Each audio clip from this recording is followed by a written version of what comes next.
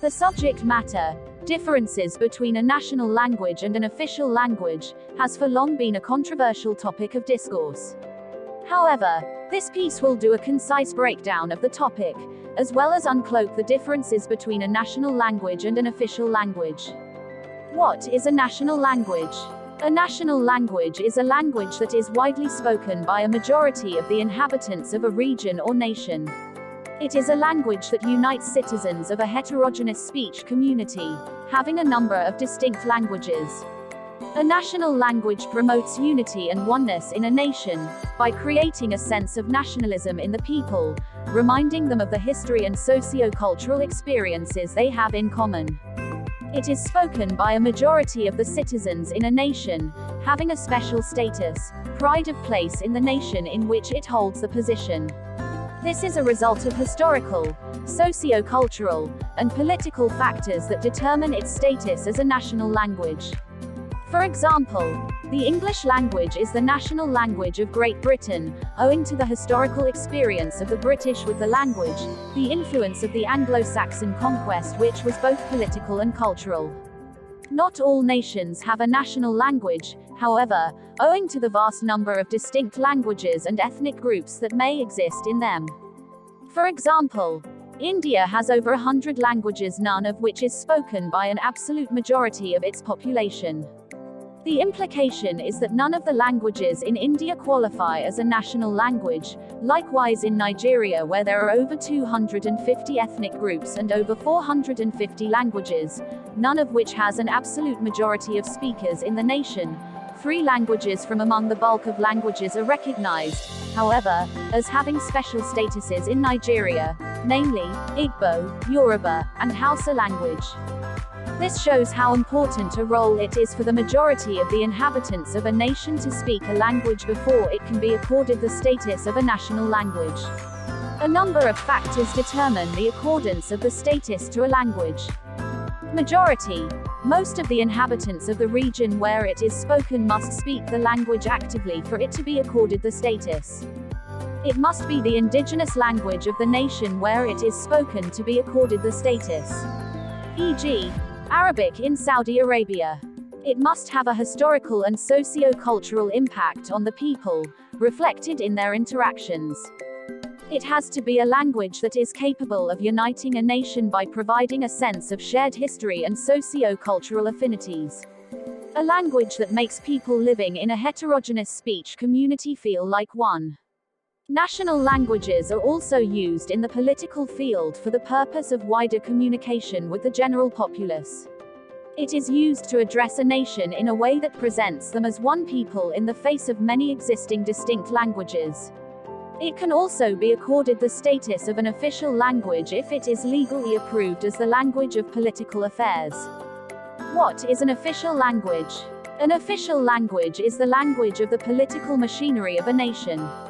It is the language through which laws affecting an entire nation are made, the language of the National Assembly, the court, and generally, the language of political activities. This language is often the second language of the people, owing to its undeniable status in a nation. Being a language of politics, makes it imperative for inhabitants of a nation to learn the language in order not to be excluded or marginalized from the political affairs of their nation. As the language of political affairs, it will also be considered the language of the media. This is simply because political activities are broadcast and reported by the media, hence making it imperative for reporting to be carried out in the same language to forestall misinformation of the public, as well as reach a wider audience. An official language is also the language of education, and in many nations, the language of admission into tertiary institutions, an act of ensuring that a larger percentage of a country's population are conversant with the language. The need arises for the language to be taught in schools, ensuring an earlier exposure to the language, hence the language of education. This also guarantees future political leaders the opportunity to get first-hand exposure to the language of political activities, ahead of their political careers. Examples of nations with their official languages include Arabic, Saudi Arabia, Japanese, Japan, French and English, Canada, French, France, English, Great Britain, and English, Nigeria. It is possible for a nation to have more than one official language, as is the case of Canada, which has 2, and India, which has up to 22 official languages. A national language can also be regarded as the official language of a nation, which is best practice, since it is spoken by the majority of the inhabitants of a nation. E.g., Arabic in Saudi Arabia. A number of factors that determine the status of a language as official include: it must be legally approved by the law, usually based on political, geographical, and socio-cultural reasoning. It has to be a language that is widely used, not necessarily a national language. For example, India has up to 22 official languages. It has to be a language that is well developed.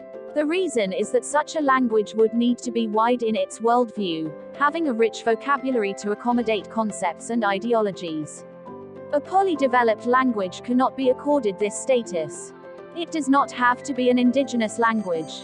For instance, English is the official language of Nigeria, but it is not indigenous to Nigeria. Differences between an official language and a national language.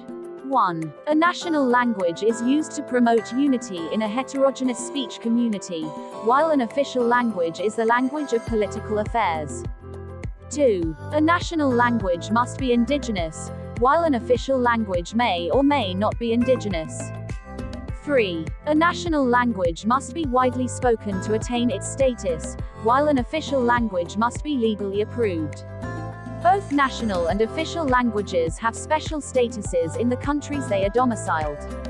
The national language is the language spoken by the majority of a nation's inhabitants and used to foster unity among citizens, and the official language is the language of political affairs.